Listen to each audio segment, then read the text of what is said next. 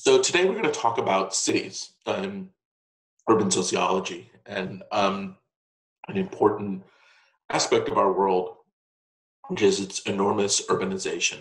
And in this conversation, I'm going to draw upon something I said in one of the earlier lectures about the massive demographic increase that's happened in the world and how that demographic increase is really restructuring social life. But it's not just that we have this demographic increase that's restructuring social life because there are more people. It's that there are more people living in different ways than they lived before. And today we'll talk about some of that. And in particular, we'll talk about how people now live together in cities. And actually, we'll talk about how they live together not just in cities, but in megacities, in these massive, massive places with tens of millions of people collected together. And this is of deep interest to sociologists because it's a different way of living than for most of human history. Within these massive urban places, there are all kinds of opportunities and there are also all kinds of social problems. We shouldn't think of urbanization as better or worse than previous kinds of societies, but just fundamentally different in really profound ways and that require our attention. It's important to note that this process is not over. It's not that there was a massive demographic growth and then people started to move to the cities. Instead, we're very much in the middle of this. And in places like in China, throughout many areas of Africa and Latin America, through areas of Asia, this process is perhaps the most dramatic social process that's happening. So particularly in China, the urban-rural divide, the distinction between rural and urban areas is really the most important social distinction within that space. And this is one of the primary drivers of lots of social transformations, people moving from the countryside into the city. And so, we should not also have a romantic notion that there were no cities before, that there were, just farming communities and eventually somehow there were cities. Cities have always been part of human communities. Research from archaeologists often shows that the rural areas emerged around cities, not vice versa. Um, but for now, we're just going to think about what's happening in our urban world and how it is that we have experienced and what the consequences are this massive process of urbanization. So, for the first time in human history, more than half of the world's population lives in urban areas. And this is sort of urban areas broadly conceived. It doesn't mean that half the world is living in a place like where I live in Manhattan. I'm not there right now. I'm actually trying to visit my parents. So I'm somewhere else in this moment. But still, for the first time in recorded human history, half of the world's population is living inside the city. And uh, this is this includes things like some of the suburban areas around cities. So if we look at this picture of Sao Paulo, Brazil, we see that some of the areas in this urban space are densely clustered tall buildings, and others have little green spaces between them, etc. And so cities are diverse places in terms of their structure and their spatial dynamics. And as we've said before, one of the reasons that cities matter is because space matters. Where people live and how they live surrounded by other people matters for their social life. And so one of the major structuring forces of our activity are the spatial dynamics within which we live. So if you live, for example, in one of these high towers in Sao Paulo, Brazil, that creates spatial opportunities and spatial constraints. And that will be a little bit different than if you live in one of those lower rise areas. And different kinds of people are going to emerge and act and interact within those different kinds of spaces. This is part of the reason why urban transformations are so important because there are new kinds of spaces that are beginning to emerge. It also points to, however, the capacity or opportunity for us to redesign urban space in ways that might promote the kinds of socialization that we think of as beneficial and to constrain the kinds that we're concerned about. You may think about the projects, this idea of projects in American cities.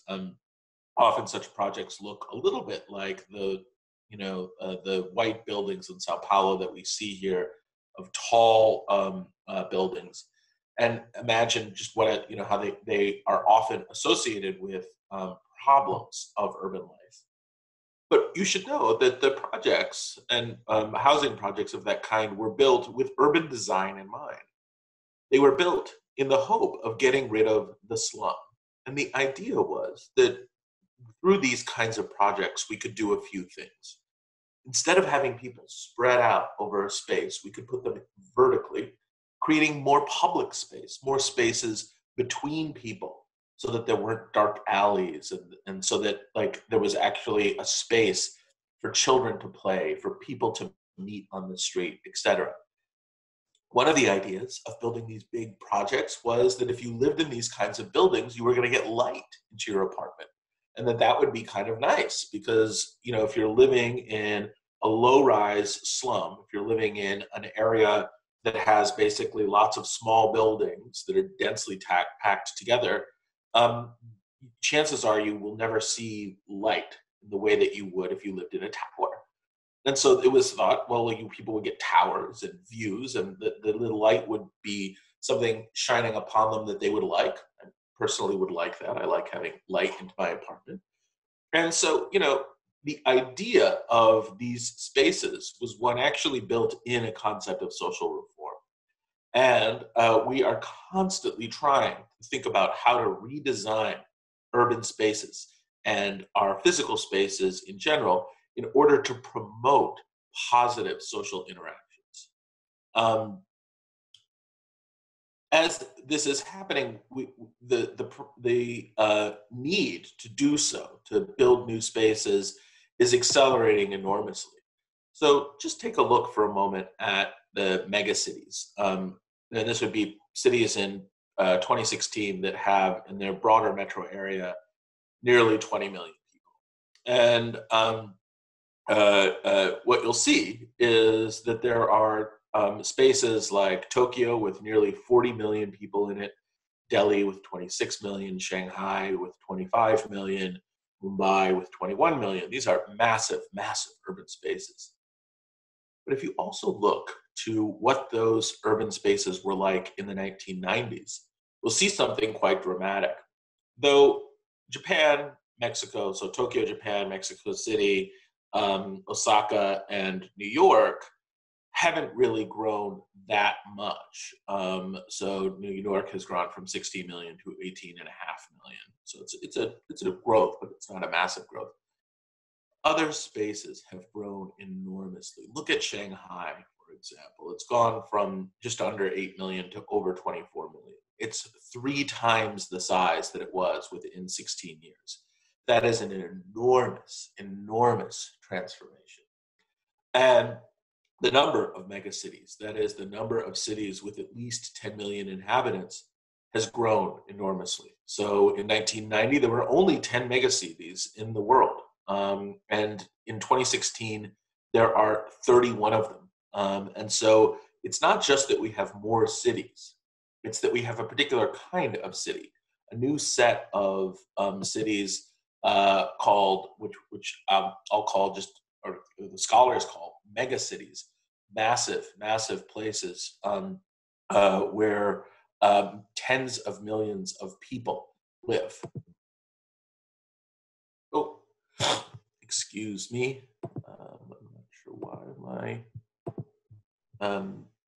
video. There we are. Sorry about that. Still working through some of the technology of all of this, giving these lectures online.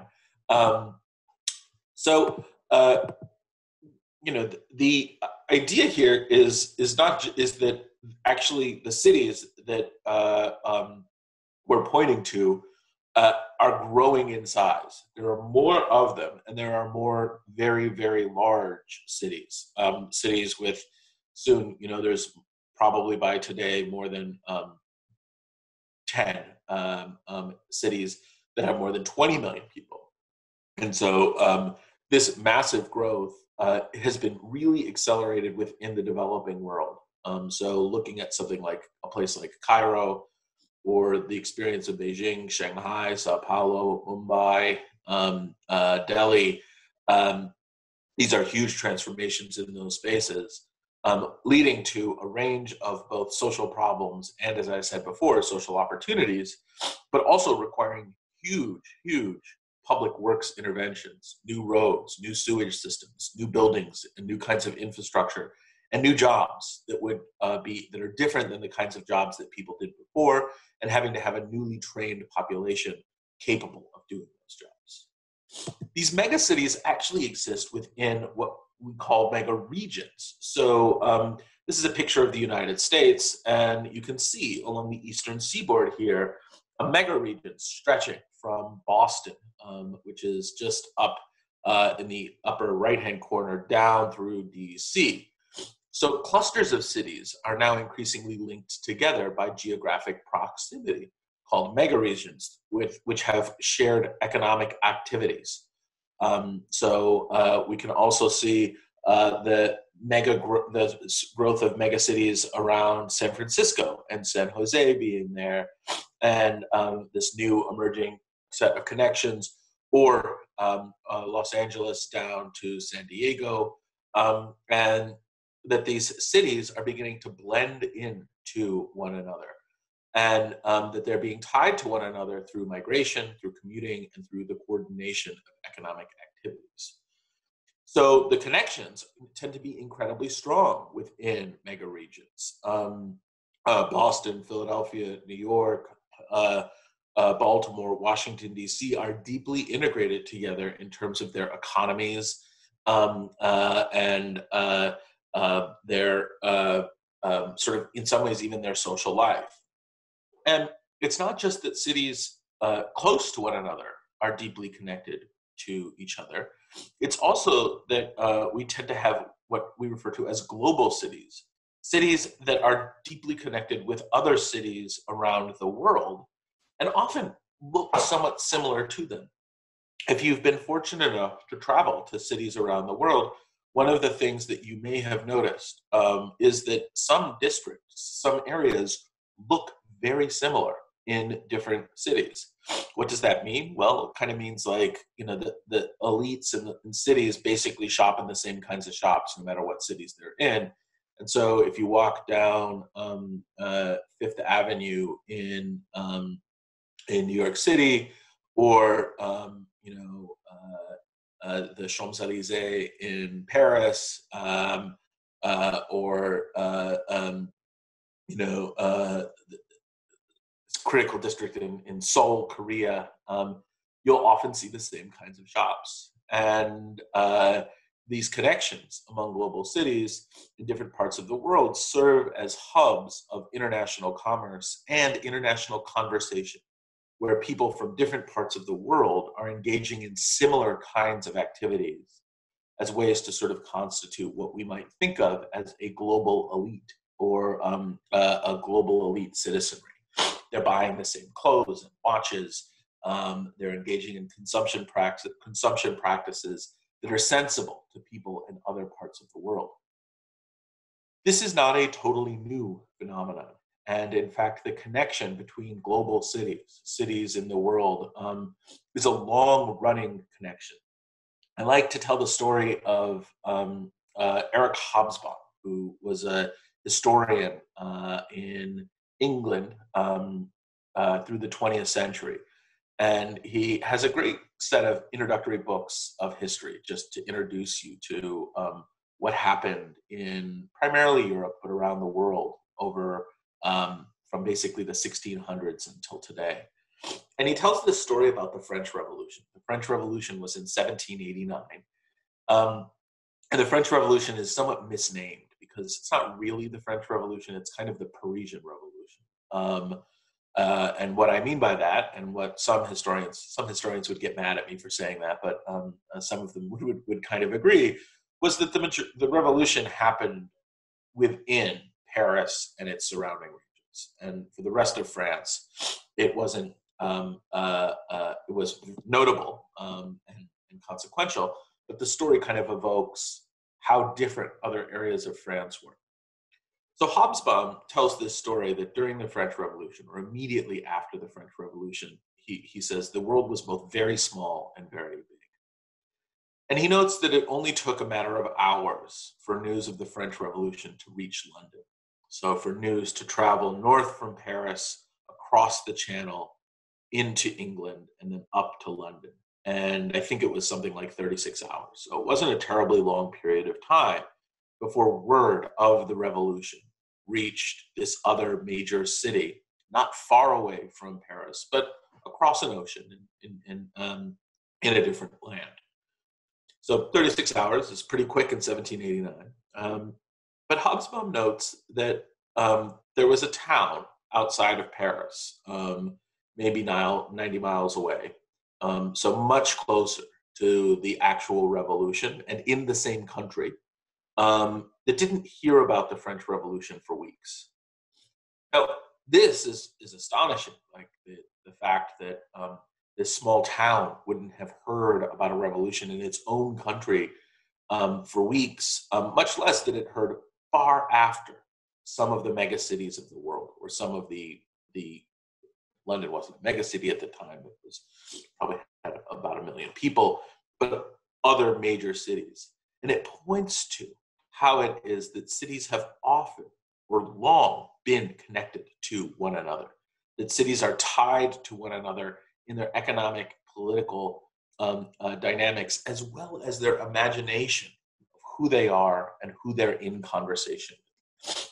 In this sense, you could say that parts of the experience of living in New York connect New Yorkers more deeply with residents of Shanghai or Seoul or Mumbai or Rome or Sao Paulo than they do rural residents of Wyoming.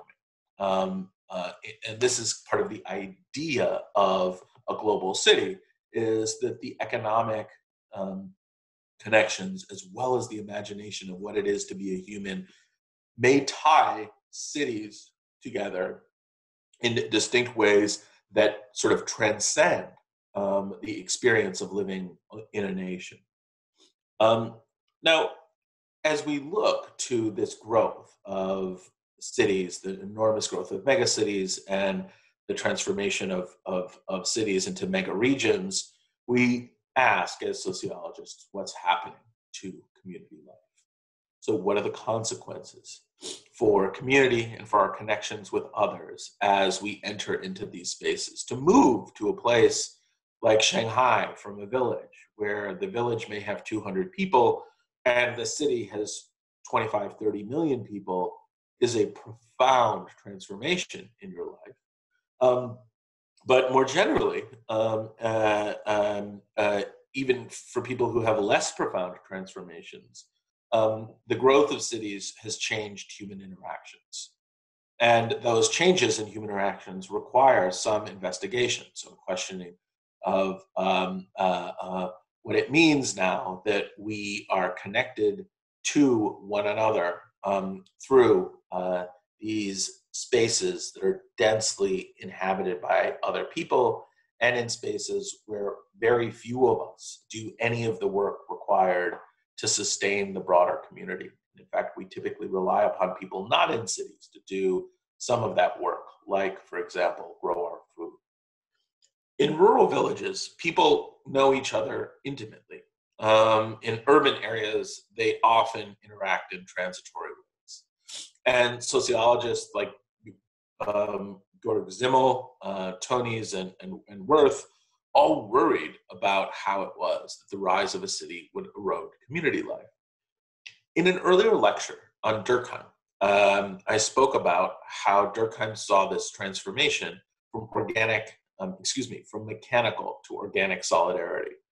This transformation from societies where every person was connected to every other person, to societies that were more organic. And so, as you may recall, an example I gave was my watch. And to say that if we were to remove a gear of my watch as a mechanism, the watch wouldn't really work, but that every part in the watch is tied to every other part in the watch. And that's less the case within my physical body. That if we were to remove some parts, even small part of my physical body in general, I would be perfectly fine. And this is a discussion from Durkheim of a transformation of solidarity, but really a transformation in urbanization. So the rise of urbanization, the rise of urban spaces, and how that rise of urban spaces is fundamentally transforming how we are connected with one another, how we are connected to other people. And so where in rural spaces, people were knew each other intimately. So if you knew somebody and they knew somebody, you knew the somebody that they knew. So two people know each other, and that one of those people knows a third person. That third person is known by everyone in the group as well. And you know, as the example from the slide suggests, like, you know, that a person who delivers your mail might live very close to you, and in a city, but you don't really know that person in a meaningful way other than as your mail person. You don't quite know them as a complete human being with loved ones, emotional challenges, good and bad habits, etc. So, you know, if you live in a small urban village, like the rural village in Germany here that we see before you, you have maybe a butcher, for example, that you buy meat from, but you know your butcher as a human being as well. Chances are the butcher's children go to school with your children, and the butcher goes to church with you, and you know when family members of the butcher dies, and you know, if the butcher maybe likes to drink a little bit too much in the bar or the pub, and you know a lot about that butcher. Whereas in the city, you may go to a butcher or a grocery store and meet a clerk, and you probably don't know that person, and you're probably never going to know that person. Cities, interestingly enough, even though they're densely populated, provide for the capacity of anonymity in a way that rural spaces don't. And the earlier sociologists like Zimmel, Tonius, Wirth, all were concerned about this because, you know, most of our human existence had been spent in spaces like these smaller rural villages rather than major cities. And so the question was, how is it that we can connect to other people if we all can potentially live a deeply anonymous life? How are we going to be capable of creating meaningful social ties if most of our interactions are transitory? If most of the people we encounter, we don't really develop relationships with, we don't really know anything about them, because that means that nobody really develops relationships with us, that we aren't really known by others. Durkheim, of course, as well, I shouldn't say of course. Durkheim, as I suggested in an earlier lecture, said, well, you know, one of the solutions to this is to create mechanical systems within organic societies. So within a city or within these new organic societies, to have places where people are deeply connected to one another, to kind of find your place, to have maybe a subculture within a city that you personally deeply belong to. You know, increasingly, sociologists are sort of pushing back at the idea that city life is somehow empty or doesn't allow us to connect with other people. Claude Fisher, the sociologist, has argued that cities simply generate new forms of community like subcultures. It's not like people in cities exist in this total loneliness. I use that phrase, total loneliness, because sociologists in the 50s wrote these pieces talking about the very evocative book, for example, called The Lonely Crowd.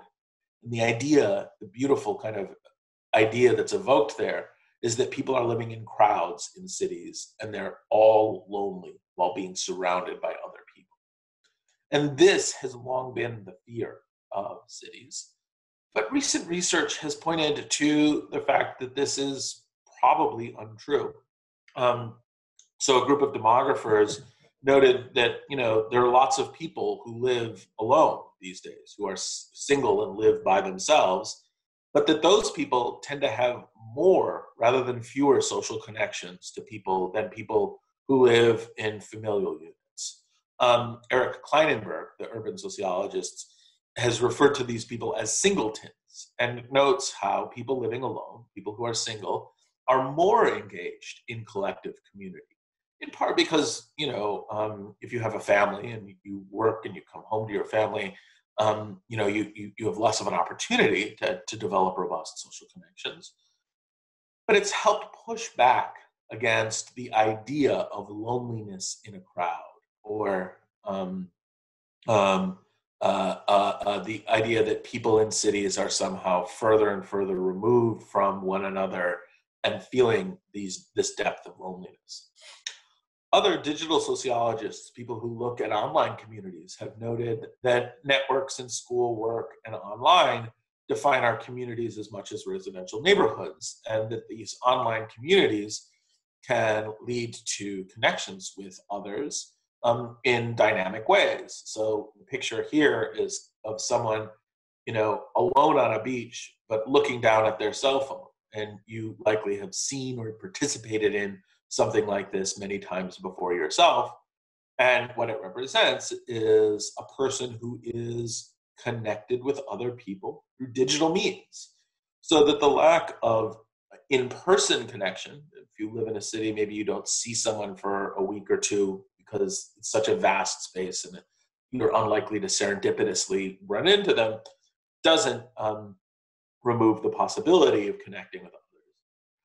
The emergence of subcultures that Fisher talks about are very important to cities, and often people actually seek out cities in order to participate in subcultures, to have connections that they couldn't otherwise have. Think, for example, of, say, the LGBTQ community and how often gay people move to cities. Why? Well, because there's a critical mass of other gay people in cities, that there's a capacity to interact with one another, to find one another. This is important for sexual partnerships, but it's also important just for a sense of community, a sense of being tied to other people. And so, cities may facilitate, they may make possible an interaction, a human interaction for some groups of people that wouldn't be possible in rural areas. And Wellman and others have suggested that networks have liberated us from being constrained by distance to create community. That we communicate with all kinds of people through all kinds of media, and so physical proximity may not matter as much as it used to. You can ask yourself, like, do you even know your neighbors? Like, do you know the people who live in apartments in the same building that you live in, or people who live on your floor, or people who live around you? You might not, or you even might ask yourself, like, maybe you've been listening to a bunch of lectures given by me. Like, you have no idea who I am, really, but we're developing some kind of connection through this medium of communication, through this technology that allows us to connect with one another.